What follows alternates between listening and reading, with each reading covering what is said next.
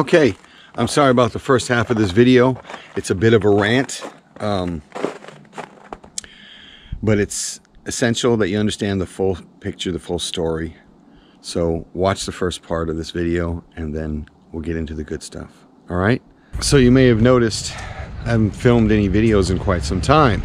Well, there's a good reason for it. I'm moving my channel. If you look behind me, you can see a little yard sign right there. I'm moving back to Maine, Tyler, Texas. I just don't have any inspiration here.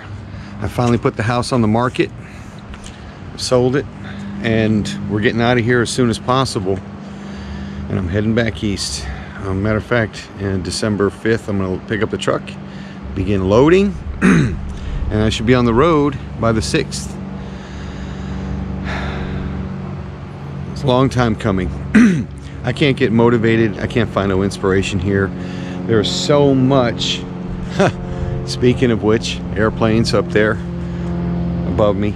There's so much noise pollution in these little neighborhoods. Not to mention, I'm sick of HOAs, but there's so much noise pollution. I can't come out here. You hear the air conditioning turn on and off. You hear school buses, the brakes from the school buses. People get up in the morning. My neighbors over here get up and they start their trucks and they go to work early. I get it. They have contracts to fulfill. They do landscaping stuff. They cut grass for utility companies. But I hear all that. They had a baby shower over here the other day and 30 cars lined the road from around that corner over here. 30 cars lined the road. And every time somebody closed the car door, it's like somebody throwing a wet paper towel at your window. So I'm done. I can't take it anymore. I hate suburbia. Not to mention we have an HOA that charges us, it's $100 a year, but still, it's $100 you're giving away, and they don't really do much for us. They just now started to put in a park. The original HOA, when I first moved here, I got ripped off because I had to pay $750 for a swimming pool that they never built. And the guy from the original company, he skipped town. So yeah, we put the house on the market. It's sold. Houses in this area are going anywhere from $332,500 on up to, I think, the same house, which was the model house, had all the bells and whistles that you could get. You know, the upgraded metal, wrought iron balusters and rock walls and all kinds of crap. That one went for, I want to say, I think it was $375,000. So big tech's moving into Texas, which means tons of Californians. Everybody's moving here. Oregon, Michigan, everybody's coming here, and it's really frustrating. All these people are moving into this state, bringing their political views and all that other stuff. They're leaving the states because of the political views and how they're breaking them financially, only to come here with their same dumb ideas. That's the true definition of a zombie, if you ask me, and bring some of their crap with them. I don't want to talk it. I don't care about politics. I like YouTube. I'm going to continue. I'm going to get on there. My channel is going to go in a different direction. Some of you out there already know the direction because I've talked to you. But it's going to be interesting. I'm still going to do the creative filmmaking stuff, creative content, but it's going to be different, a lot different. And yeah, I get to leave here. Don't have to deal with any more crap. The school over there behind me, as you can see over here, they cut their grass or their hay, as I call it, because it's not real grass, and it blows into your nice yard. This used to be Bermuda grass, but it's full of crabgrass now because their stuff blows into my yard. I'm tired of spending money on chemicals. I'm tired of paying 24.8 cents a kilowatt for electricity when I can pay 8.1 in the state of Maine. I could probably power 3 houses on what I pay for electricity for this one. I think my last bill was, well, they've gone down now since it's cooler, but in August I think we paid like $588. And the bulk of that was electricity. Yeah, it's utilities combined, but trash is only like 24 bucks a month. So I'm moving. This is the start. I've chosen to film this during golden hour. I'll try and do some of the road trip across the United States because I'm going to drive a U-Haul truck and I'm going to tow my Pathfinder, and I'm going to try and video the whole way. I'll try it. It may not work out because you got to be vigilant, you got to pay attention. I don't drive a truck every day. I can drive it, I'm just saying I don't do it every day, and I'm not towing a trailer every day, so you have to be mindful of that too. So people like to weave in and out of traffic, and those trucks don't stop as on a dime like your car. So I gotta leave some room between me and them, and just be extra cautious. There's gonna be a lot of idiots on the road, and I just gotta be extra cautious. So I'll try and get some road trip stuff, especially if I stop, but for the most part, yeah, the channel's moving. I'm moving. I'm going to be much happier. I'm moving to a house that has 8 acres surrounded by trees. So you're going to, the only interruption is going to be either the wind or the birds. And I think you can handle that. And I'll upgrade. I'm using my GoPro Hero 7 Black now, but I'll upgrade the camera to Canon 90D, and it'll be much better. But this is what I'm doing right now. So we'll see on the flip side. I'm going to start filming. Like I said, I'll do some of the, see what I mean? You can't do a video without somebody driving by. There's another contractor. He's been in here like every day this week. I don't know what he's working on. Maybe he's doing a roof. There's some roofs being done down there. I just put a new roof on this one.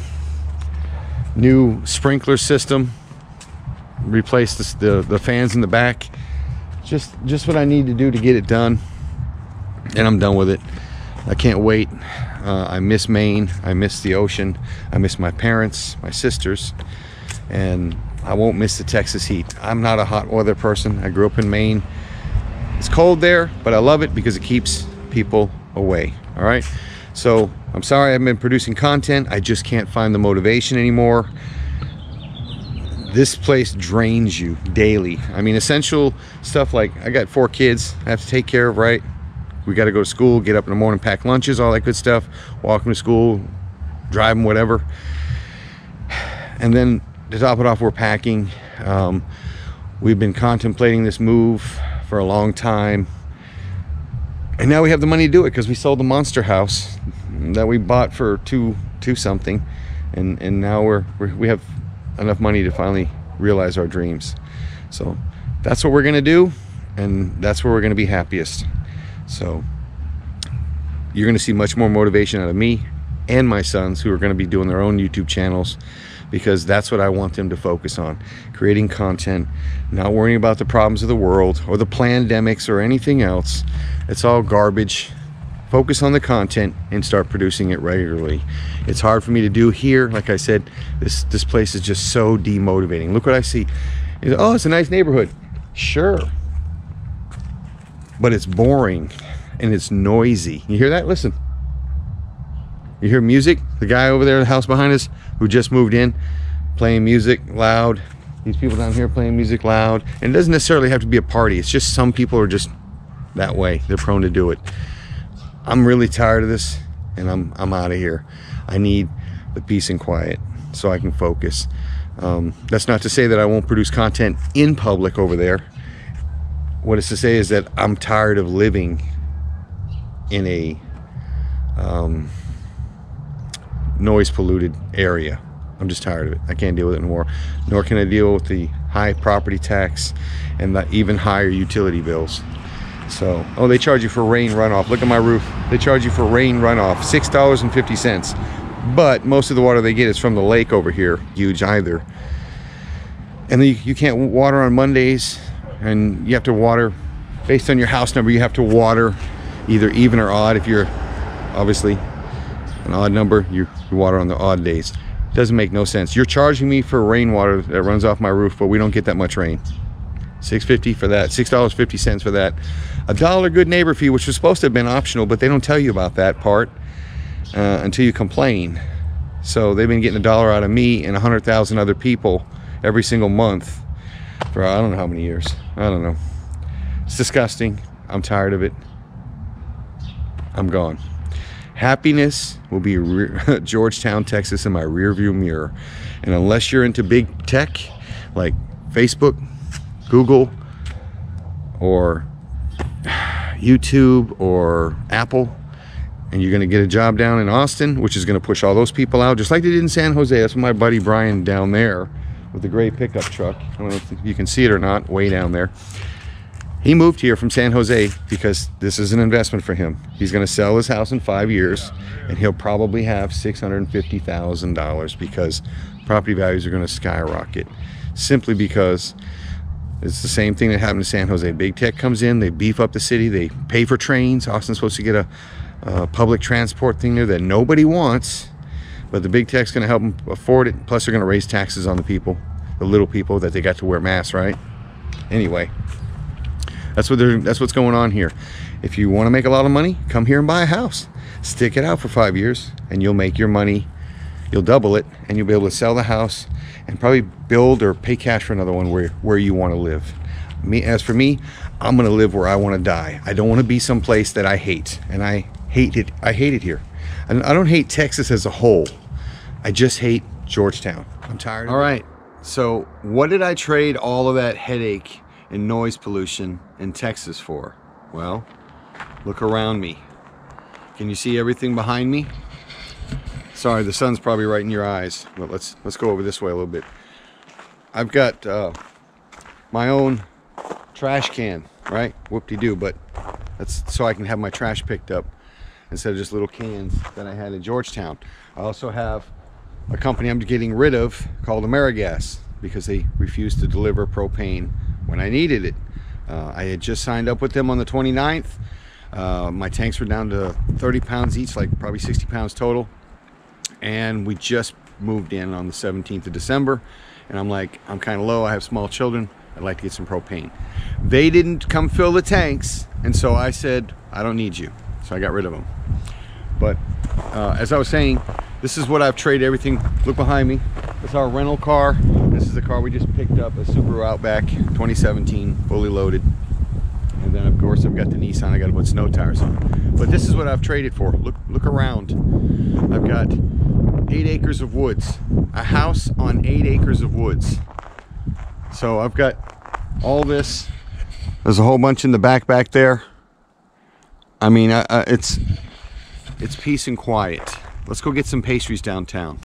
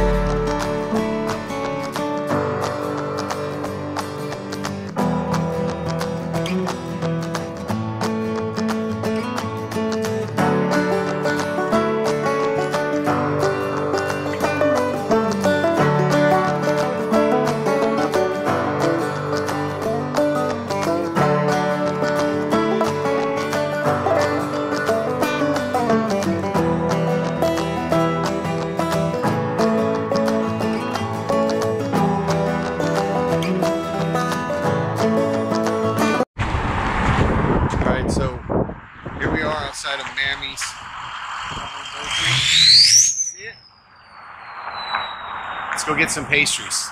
This is Main Street downtown. There's the water right there.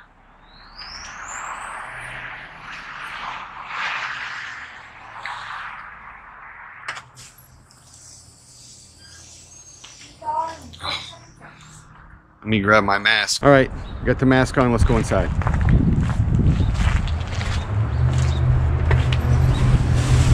Good morning. Morning. You guys mind if I film in here? I don't think so. I'm just doing my YouTube video. This is Mammy's Italian Bakery. As you can see, they have quite a selection. Let's just say hello. What's your name again? Jessica. Jessica. And? Sherry. And Sherry. These are the lovely ladies that make all these pastries. Yes. And I've come down to get my favorite, which is right here. I won't butcher the words. I think it's Svogliatelle. There you go. But I'll get, let me get 3 of those. That's pretty good. This is one of the best pastries that they make here. I really, really love it. And the only way I can describe it is, remember when you were a kid and you had that orange popsicle in the summertime? and the popsicle was so good that you chewed on the stick for about a half an hour afterwards. That's the way this tastes. That's the aftertaste that leaves your mouth. So it's very pleasant memory and very pleasant pastry. So when you come to Maine, and you go through Wiscasset, as every tourist does, because you're all going up the coast on Route 1, make sure you stop here and get you some pastries. Look, I'm surrounded by water here. There's tons and tons of water here. It's really beautiful. I'm gonna go back up this way. I'm trying to avoid, it's sometimes hard to get out on the main road because of the traffic. But look at these beautiful, picturesque scenes over here. Oh, I guess I can go down here. Look how beautiful that is out here. You've got all these little bits of water here and there. There's different streets out here, Pleasant Street, Nat. But you can come down here. I'm gonna come down here and fly the drone because I think it's a really beautiful location. It's quiet. And that's the Castle Tucker mansion on the hill. I guess that guy wanted a quiet place to have his mansion, and that's where he put it. This is also the way I came down from the library, which is also a really nice old building. It has a lot of, there's a lot of charming old buildings here in this town. So the Castle Tucker, as you can see, it's 1807. It's historic New England, so maybe I'll take a tour of that one day and I'll film it so that everybody can see it. I'm gonna take this other road down here.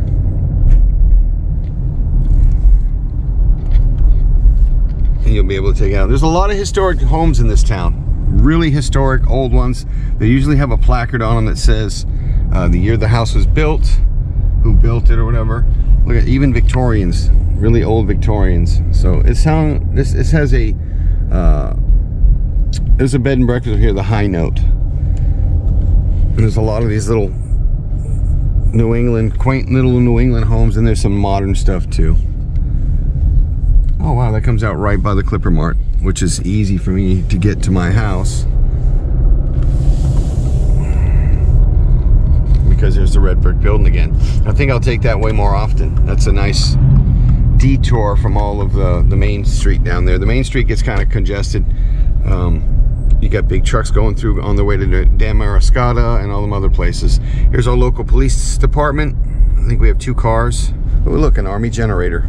That's their backup system. Isn't that nice? That's where you go to register your car. I have to go in there and register my Nissan.